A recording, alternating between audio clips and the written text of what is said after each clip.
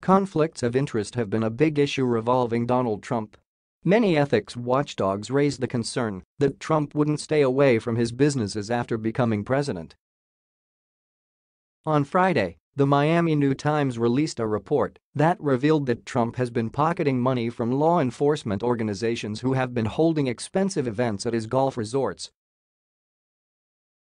Conflicts of interest have been a big issue revolving Donald Trump.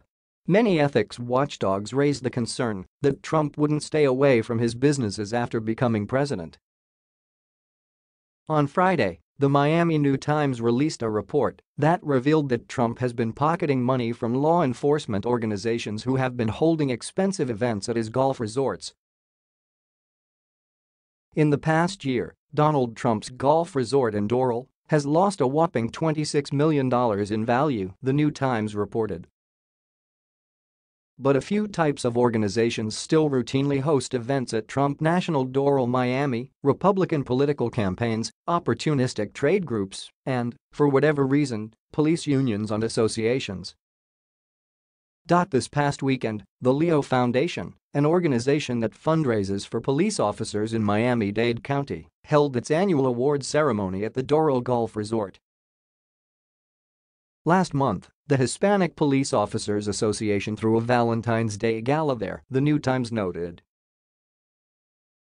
The Dade County Police Benevolent Association, the largest police union in the county, has also booked Trump National Doral for its annual awards gala in May.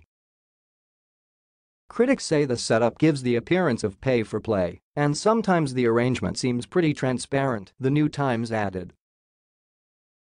Although the police groups don't have such a blatant financial interest in booking events at Trump's hotel, the arrangement is worth noting given the president's statements about police brutality and his fraught relationship with law enforcement. Trump went as far as to record a video message for the Palm Beach Police Foundation, which was holding a gala at Mar-a-Lago.